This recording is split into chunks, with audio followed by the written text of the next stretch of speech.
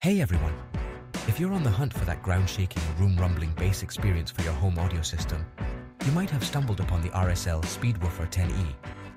Let's dive into why this might just be your next big audio purchase. First things first, the name Speedwoofer might give it away a bit, but this subwoofer is all about delivering speed and precision in low-frequency sounds. Unlike some subs that just pump out a muddy bass, the Speedwoofer 10E is engineered to give you that tight, punchy bass that can really make your music and movies come alive. Now, why is this important? Well, for us audio enthusiasts, it's not just about hearing the sound. It's about feeling it in its purest form. Whether it's the subtle bass line of a jazz song or the explosive boom in an action movie, you want a subwoofer that doesn't miss a beat.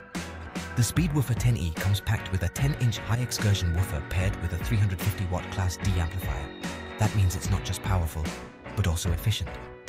It's designed to integrate seamlessly with your existing speakers, enhancing your audio setup without overwhelming it.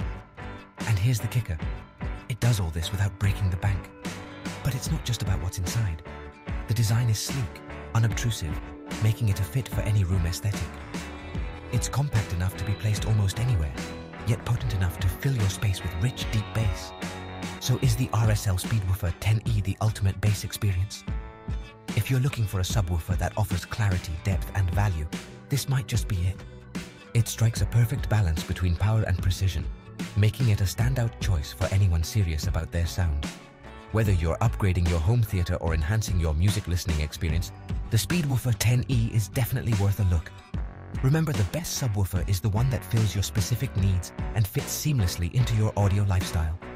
And for many, the Speedwoofer 10E could be just that match. Thanks for tuning in, and keep those beats bumping.